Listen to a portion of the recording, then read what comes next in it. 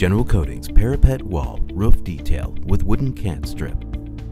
Install a 45-degree wooden cant strip at the wall roof intersection. Begin spraying foam on the horizontal roof surface and then continue spraying vertically to the top of the parapet wall. Spray the foam up and over the parapet wall, tapering the foam down towards the outside of the building.